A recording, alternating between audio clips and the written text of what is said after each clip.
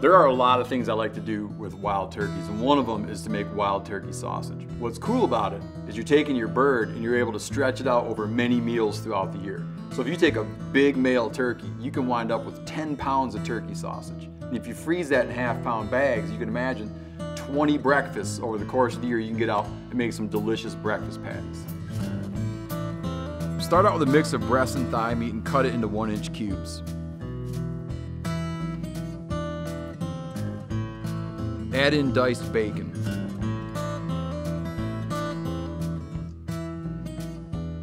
Saute your onions, and then add the apples.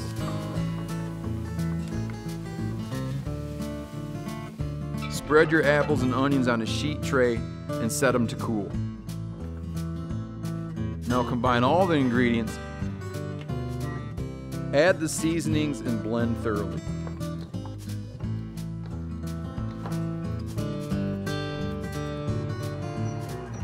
Pass them through a grinder fitted with a 3/16 inch plate.